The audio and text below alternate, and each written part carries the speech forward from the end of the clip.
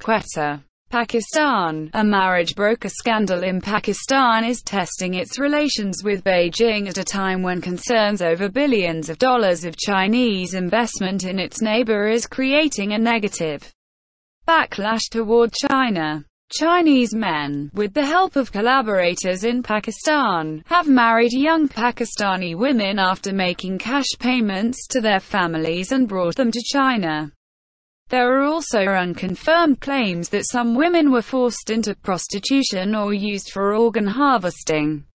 The scheme, targeting vulnerable and disadvantaged Pakistani women, illustrates how some illegal operators on both sides of the border are taking advantage of the vast number of Chinese workers pouring into Pakistan for the $62 billion China-Pakistan Economic Corridor, or CPEC, a flagship project in Beijing's Belt and Road Initiative.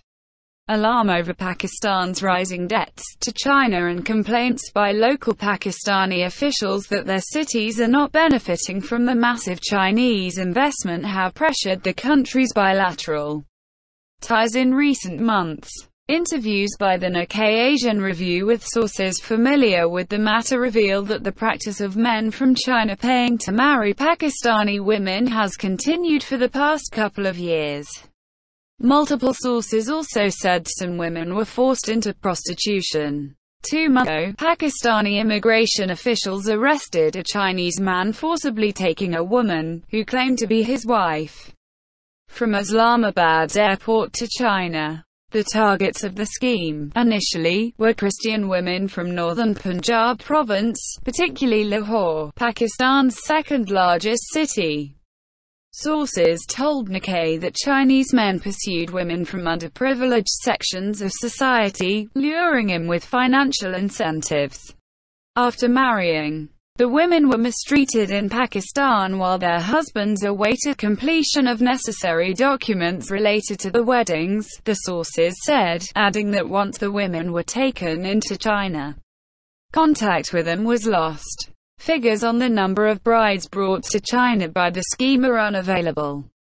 The human trafficking issue gained widespread attention last week when Pakistani television broadcaster ARY News raided a compound in Lahore, where several Chinese men were discovered with 6 Pakistani wives, 2 of whom are 13 years old.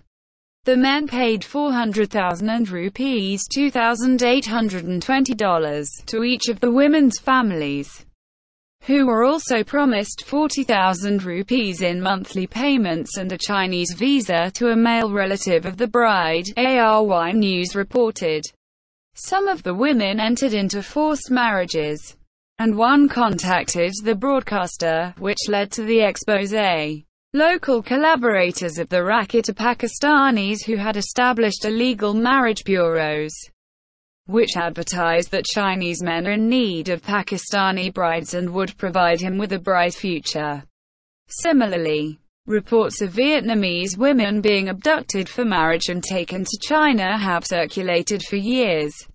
Malik Siraj Akbar, a Washington-based journalist and analyst, said that so far, all the cooperation between Pakistan and China has been solely seen from the lens of trade and economics without looking at other avenues where criminals could take advantage of the CPEC hype, which has made movement between people from both countries easier. He predicted that the reports of the illegal marriage racket in Pakistan will soon be termed as fake news, and an effort to alienate Pakistanis against China. Religious leaders in Pakistan's Christian community have come forward after the frequency of the marriages increased. Rev. I.B.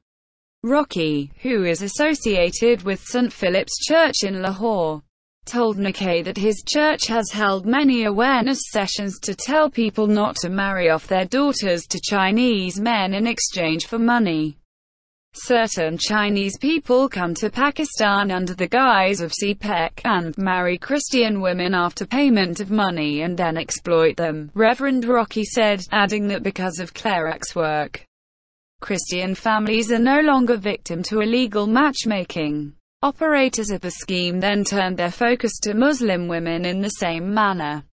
But according to Islamic rules, Muslim women can only marry Muslim men, leading Chinese men to produce certificates of Islamic conversion in order to wed.